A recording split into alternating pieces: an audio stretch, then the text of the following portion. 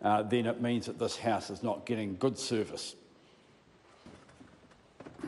Question number 3, the Honourable Amy Adams. Thank you, Mr Speaker. My question is to the Minister of Transport.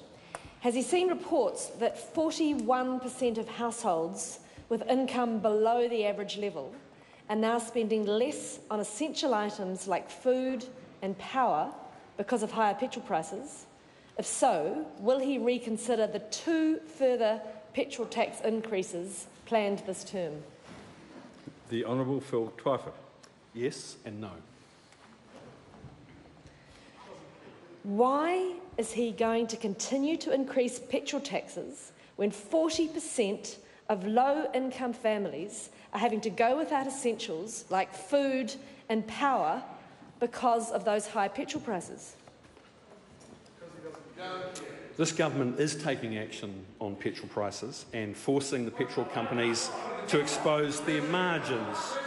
We're getting the evidence that we need to sort this out because no one wants to see Kiwis paying more at the pump than they need to.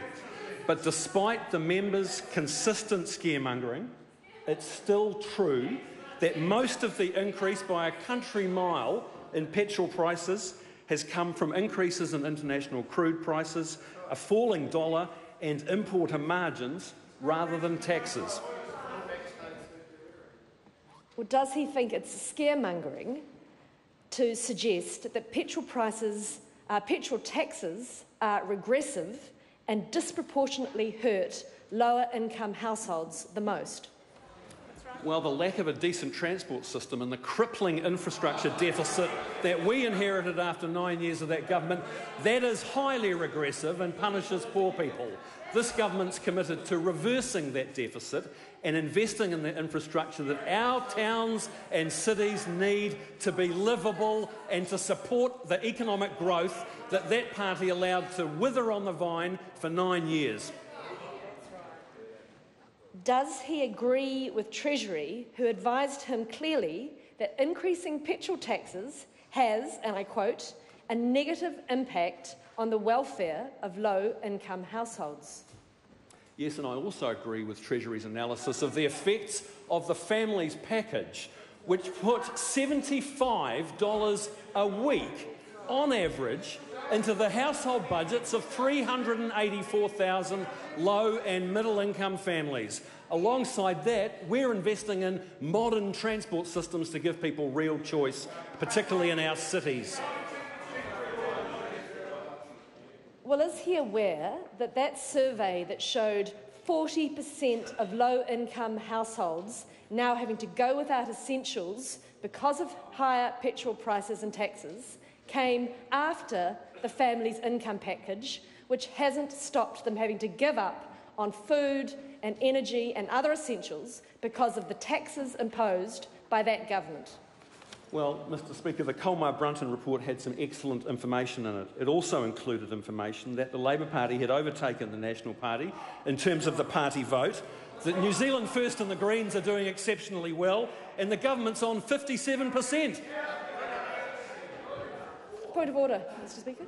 Yes, I think I missed the relevance. Is that the reply? Is that? Well, if you're asking me whether I think the Minister addressed the question, I don't think he came anywhere near to it. Well, nor do I. Ask it again. Well, Mr Speaker, thank you, I will. Is he aware then that the survey quoted in the primary question that showed 40% of low-income households are now going without essentials like food and power because of higher petrol taxes was taken after the full impact of the family's income package, and that despite that package, those low-income households are still going without essentials because of higher petrol prices and taxes? I don't know why the member says despite that package.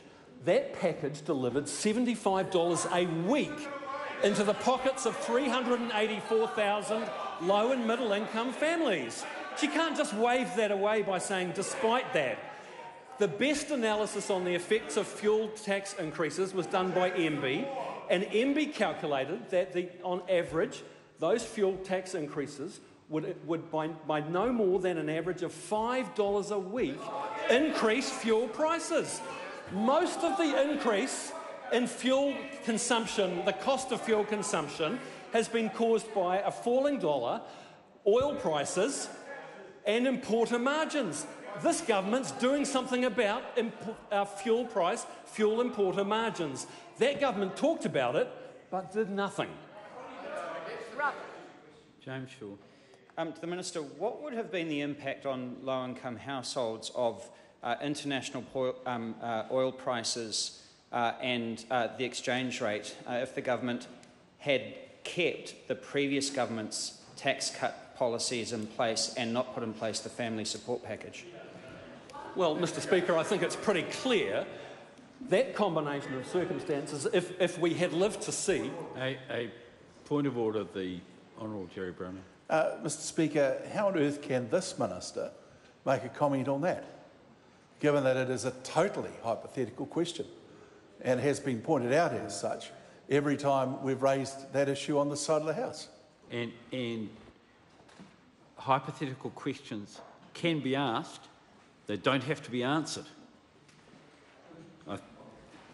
Mr Speaker, I think it would have been a disaster for low and middle income families to have had former national government's tax cuts that went disproportionately to well-off households instead of the families package and then an array of fuel tax increases that Simon Bridges was considering as Transport Minister at the time of the last election.